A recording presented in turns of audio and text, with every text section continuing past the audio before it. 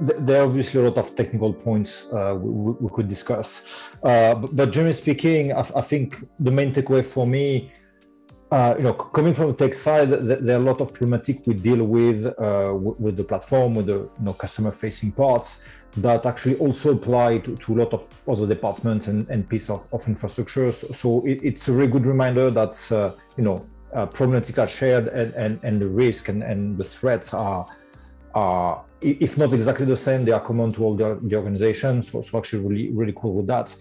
The same way as Andy, I've got a few takeaways specifically about AD Octa in our case for the business, which has potentially been left aside despite being a critical piece. Things about different pieces of technology here and there that DevOps particularly could help with.